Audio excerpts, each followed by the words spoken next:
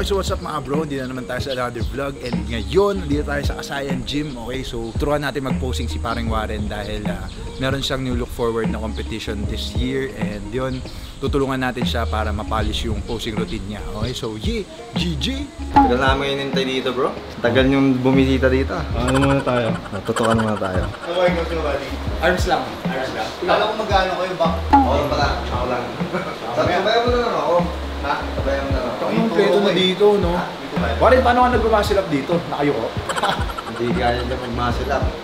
Tip lang kapag magbubuo kayo ng home gym. Una yung ika-canvas, syempre squat rack, then Olympic bar, and syempre yung mga plates, then kapag wala kayo kapag on a budget kayo, pwedeng hindi ganyang dumbbell, pwedeng adjustable yung kinakabit-kabit, yung deroskas. Pwedeng ganun. So yun, all good tong gym, kompleto. Oh? Oh? Kaso hindi ko makuha yung sway ni Warren eh. Parang kakaiba yung galaw, yung rhythm ni Warren eh. Oh? Parang Ian Eastwood. Yun no? Ano, game? Game! Pay na tayo. Tara. Ano? Gawin na ito ah. Parang mali agad ah. Ay na, Chris Brown pala to. Chris Brown pala to eh, oh. Chris Brown. Breezy! Kaya nila ako tinawag na Breezy. Malupit pa sa mayo ito, parang Taka na, di ko nagsagay na puta.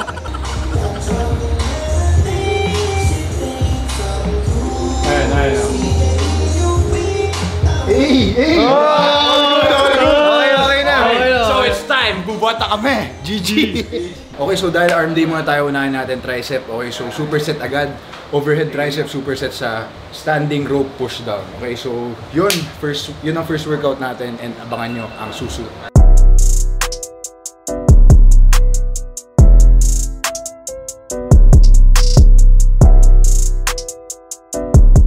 Paano pag hirap na hirap ka na? Gusto dumaan si Crush. Siyempre di ka pwede yung papayag na sobrang pangit. Ay! Siyempre kailangan aura ka pa rin. Okay, so second workout namin, flat bar, tricep push down, standing, and superset sa dumbbell kickbacks. Okay, so tricep pa rin, and after nito, titignan namin sa fourth set kung may isa pa kaming workout sa tricep or magpo-proceed na kami sa bicep. Okay, so yeah!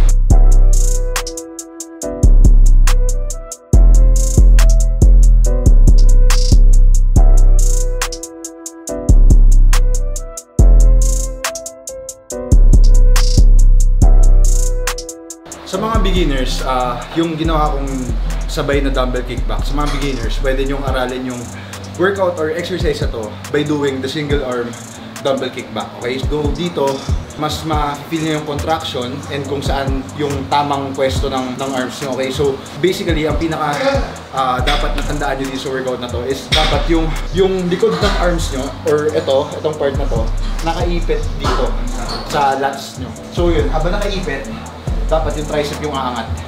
Okay, hindi pa ganun. Rear delts na yun, or back. Pero kapag ganyan, is ganun, ito lang talagang tricep yung may-hit nyo. Okay? Okay, so tapos namin sa tricep. Ang susunod naman namin ngayon is bicep naman. So unahin namin dito, incline curls.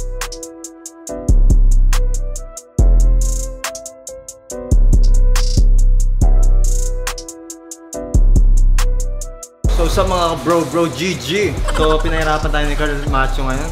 Bar, sabi ko na nga ba, mali ako ng sinabayan talaga eh. Lahat ka lang sabayan man. Lahat ng sabayan ko, may pahirapan ako. Pero ano naman to eh, malupit. Ang palaki daw ng likod. Hindi, yung binigay kong workout sa kanya sobra. Para hindi lumaki yung back niya. Para si JD yung manalo. Joke lang. Joke lang. Ay, sorry, gago, nakalimutan ko. Sabayan. Gago na, kunin mo yung baseball bat. Last workout for arms. Superset natin tong 21s easy curls sa dumbbell hammer curls. Okay, so yun yung finisher workout natin. And tuturuan natin si paring Warren mag-posing.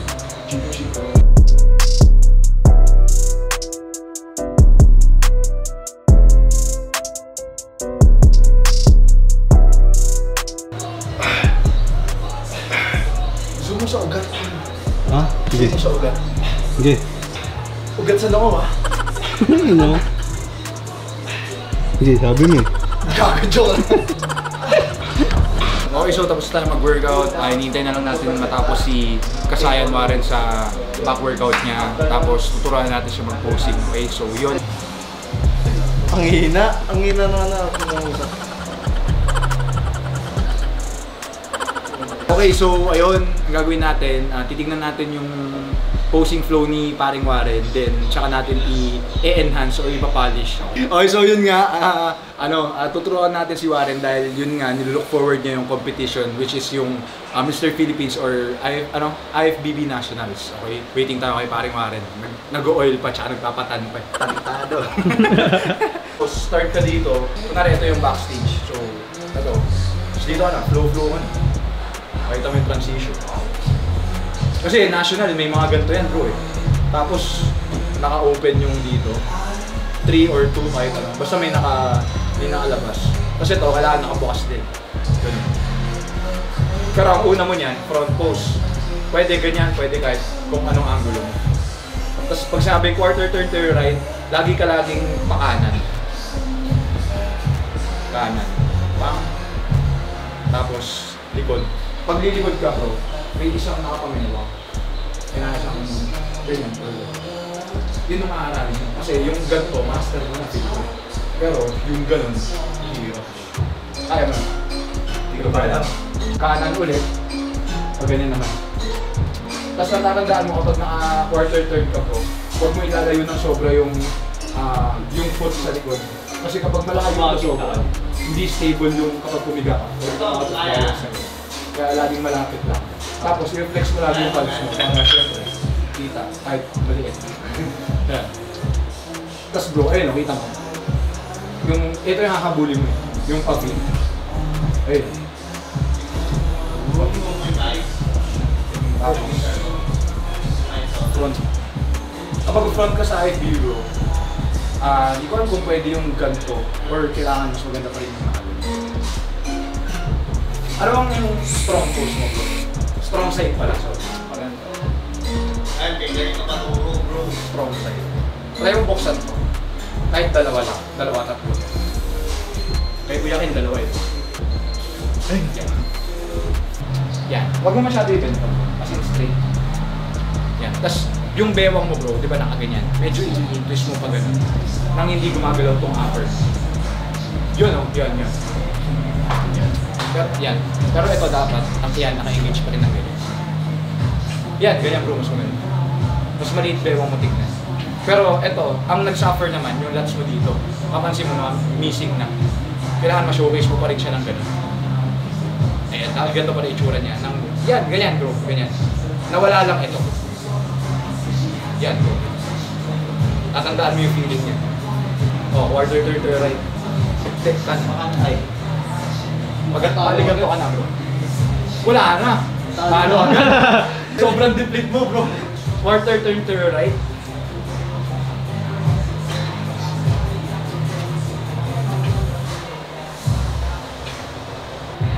Chest out pa bro. Parang unahin mo yung parang ganyan. Tapos tsaka mo... bali... Una, diba ganyan. Chest out. Tapos kapag gumanyan ka bro, medyo pag ganun. Gets mo? Diba? Pag ganyan, chest out. Tapos... Ayun. Doon lalabas yung lats mo dito. Pagka ganun. Ayun. Bali, ang huling mag-i-engage, itong abs.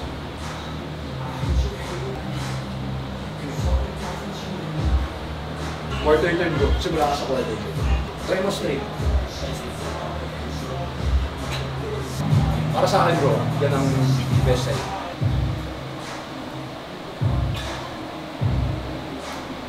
Huwag kang pa ganun bro. Diba, chest out muna. Pag mga ganyan ka, chest out. Kaya dalawa rin. Ganda. Isa pa, relax. Tapos kunin mo ulit.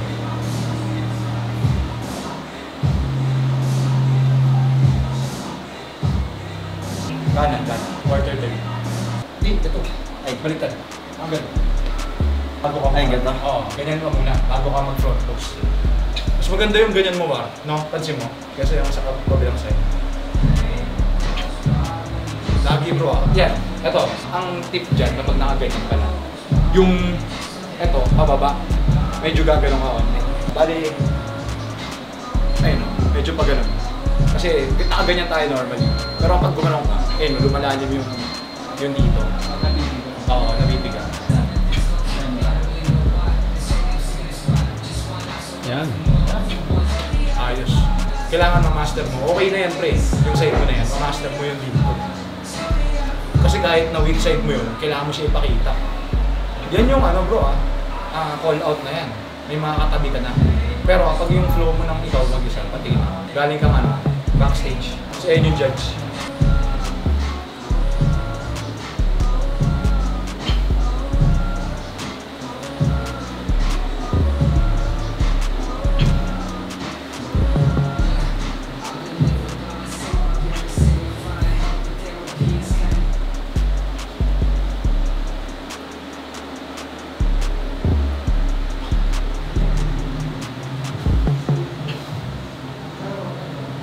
Na-master mo yung ano bro, yung parang nakapamewa. Feel ko hindi mo siya strong point. No? Yung nakaganon. Ay hindi, hanggang din. No? Huwag mo nang pakita bro. Try ko sa sa free, ano tawag dito? Basta yung free posing. Free pose mo. Huwag mo na ipakita. Bali papakita mo lang doon. Panoorin mo bro yung Brandon Hendrickson. Pinakita niya lang yung strong point. Panood mo yun bro. Pagka niya. Yung pose niya? Pagka ganyan niya. Nakita ko pala. Back ulit. Sabay nung pagka niya dito. Front ulit, di ba? Oo, doon siya sa angulo niya bro. Hindi niya sinugal yung angulo niya dito. Umiikot talaga siya, ganyan siya. Ganun, sobrang simple bro. Pero yun nga, paring war, ipapakita mo lang dun sa pose, sa free pose yung strong side mo. Para makikita lang nila yung weak side mo sa comparison. Pero kailangan, makahanap ka ng solusyon para kapag pinakita mo yung weak side mo, lamang ka pa rin sa katabi mo. Pero bro, yun nga, yung posing flow, yung gaslaw ng pag ganun, medyo matigas pa. So, aralin mo lang. Dancer ka naman, hindi kaya mo naman. Oo, hindi, promise bro. Yung paikin dancer bro, may epekto yan sa mga men's physique athlete or sa mga bodybuilding competitors. Dahil na sa posing wise or sa pagpo-pose, talagang lamang sila. Kasi malambot, gaslaw sila. So, si pare makin, easy na yan bro. Magbibiboy yan. Uy, TikTok, uy. TikTok lang. Tayo na posing yun. Bakit, ALVIAR? Hey! Yung tumugtog ang po. Flex. Paano ba? Kids screaming in their cradles, profanities. I sleep on their eyes covered in ink and ink. Cause I'm the ones who cut the cries and watch me weep. I love everything. Front pose. Quarter turn to your right.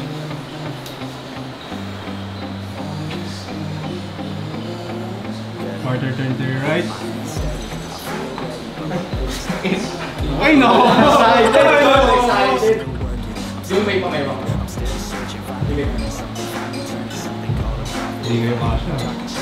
Quarter turn to your right.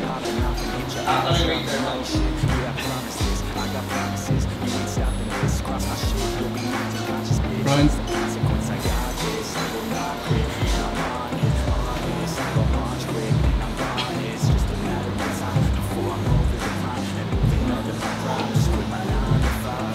Most muscular.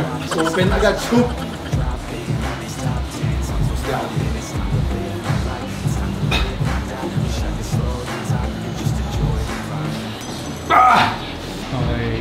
Okay. Bye. Okay, so upon reviewing Warren's posing, all good naman yung posing routine niya and yung flow. Medyo, dahil beginner siya, hindi may iwasan na medyo matigas pa yung paghugot-hugot ng posing. Pero yung transition, pero along the way, ma-i-improve naman ni paring Warren yun. Pero ngayon, sobrang ganda kasi meron siyang V-taper, maliit yung bewang niya. Ang kailangan na lang talagang i-improve pa along the way yung lats and yung chest ni paring Warren and yung abs na rin. Pero all in all good. May kalalagyan pa si Warren. Nakakalagyan sa akin. Hindi. Backstage. Walang halong biro, may kalalagyan. Si Kuya Eugene, next year daw. Baka naman. Oo. Okay yun. Welcome bro. Lupit talaga posing. Idol ko. Yun. Tatapusin natin yung vlog ngayon. Tapos natin turuan si paring Warren and nag-arm workout tayo dito sa Kasayan Gym. And maraming salamat kay Kuya Ken at pinaunlakan na tayo makapagbuhat dito. And hopefully by Monday si Kuya Ken naman ang kakulat natin. Shoulder workout tayo and yun, susundin natin yung magiging workout ni Kuya Ken. And yun, babalik tayo dito sa Monday. And huwag nyo kalimutan mag-like, comment, share, and subscribe sa channel ko and sa channel ni paring JD Maglipon. Ayan, takin na! Hindi, wag na. Ay, hindi, huwag na mag-subscribe doon. Sa mga nakasubscribe doon, pinutin nyo agad ang subscribe. Okay, so yun. Huwag nyo kalimutan mag-like, comment, share, subscribe, and God bless sa inyo lahat. And click na rin yung ring bell button para updated kayo sa mga next videos natin. Ay, to yeah, GG, God bless sa inyo lahat. Walang peace. So yun, bye-bye. On a scale of 1 to 10, what would you grade me? All this social media has got me going crazy.